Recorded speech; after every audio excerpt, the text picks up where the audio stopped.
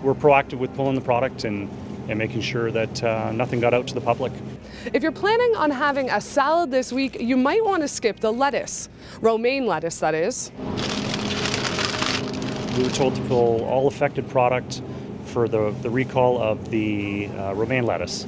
So at that point, we pulled everything from the shelves just to ensure the safety of our customers and ensuring it didn't go through the till and anybody getting it. Our customers are first and foremost. We're being proactive.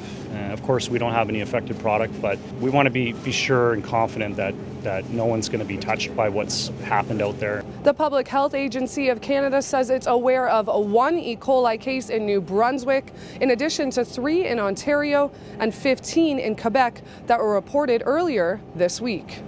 We're fortunate. We got a lot of variety, so there's a lot of product that we can substitute. Iceberg lettuce is always a good thing. We do a lot of in-store prep work as well for fresh salads, so having to pull all that product has had an effect on us. You know, safety is the first and foremost thing that we do here. So far, there have been no outbreaks in BC, and the Canadian Food Inspection Agency says it will recall specific romaine products if the source is identified.